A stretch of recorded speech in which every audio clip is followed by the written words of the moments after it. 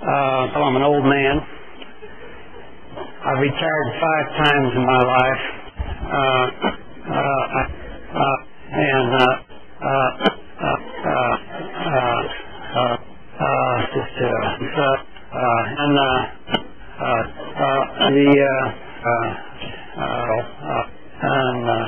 We're going to talk about lasers all day. I also tend to be a little cynical in my old age, so I don't give a damn. I'm not politically correct. It's a great intellectual desert. Please visit, but don't stay. And then I discovered I was wrong. You damn well better be able to show me the evidence. And if you can't show me the evidence, don't darken my door again until you can. If you compare laser therapy, as advertised by various and sundry manufacturers, laser periodontal therapy to traditional non-surgical therapy, scaling and reclaiming, do you have a superior reduction in probing depth, bleeding on probing, or gains in clinical attachment? We're going to address that issue. Do you actually sterilize a pocket? How many times have you heard that? I see it all the time in our own literature. It's mostly opinion literature. It's not research, but I see it in marketing claims. I've heard manufacturers down here in the exhibits tell people that you can sterilize a pocket. How predictable is it to treat periodontitis with a laser? Can you achieve, on a predictable basis, the desired clinical endpoints? If you can't do it, teach, so I taught for 17 years. And I'll tell you this now and get it out of the way. Most practitioners who are in their office day in and day out, regardless of what they do, tend to overestimate the benefit of their therapy. And there are reasons for that. That's been documented in all kinds of literature, medicine, dentistry, psychology, forever. That's been studied ad nauseum. There are reasons for that. The reason basically is that you're in an office, you have bought, in this case, a laser for anywhere from $15,000 up to $75,000 or $80,000. You want it to work. Why the hell else would you buy it? Spend that kind of money on it. So there is a bias built in just by the purchase of it. You have no control group. You're not calibrated. You're not even looking at the same parameters on different patients sometimes. And so it's not a blind study. It's not even a longitudinal study sometimes. It's not controlled. It's uncalibrated. Yeah. In your eyes, it probably works. You bring some hot dog like me in there from an academic environment and starts looking at control groups, are they appropriate and adequate? Are you a blinded examiner? Are you a calibrated examiner? Do you have sufficient people in your control group versus your test group to get reliable data from it? You start breaking these things down and all of a sudden you don't look so good. So we're going to talk about that. It all goes to hell. The ND-YAG, which is a very popular laser for treating periodontal disease. I get nervous. I'll fall off the stage eventually. The neodymium-YAG, the one that's most popular that you hear about all the time is the one made by Millennium Dental Technologies. It's the Perio Laser, I think it's their model name.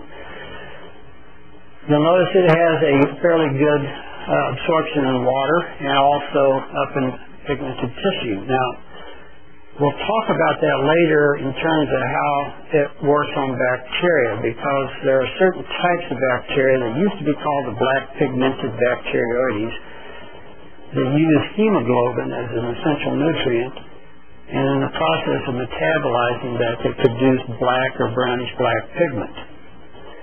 And because of the selective absorption in dark colors, it also has a selective killing of pigmented bacteria.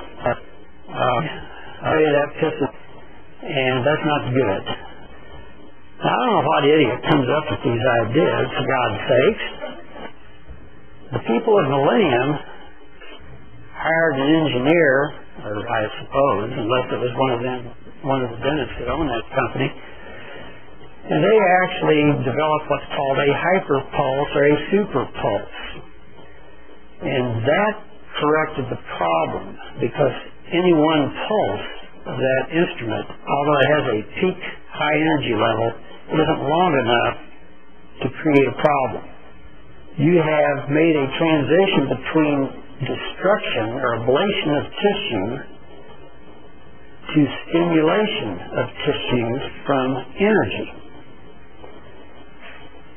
And it's that concept that the Millennium people claim that they can take advantage of to produce, when they treat an intrabony pocket, to regenerate periodontal ligament, bone, and cement. Just cutting in and out, my hearing's probably going. That's the second thing that's left this week. Memory was the other one.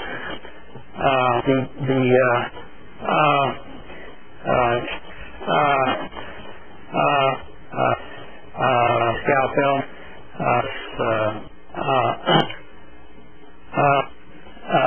weird things, but in fact it scared the pee out of me. And some strange things can happen.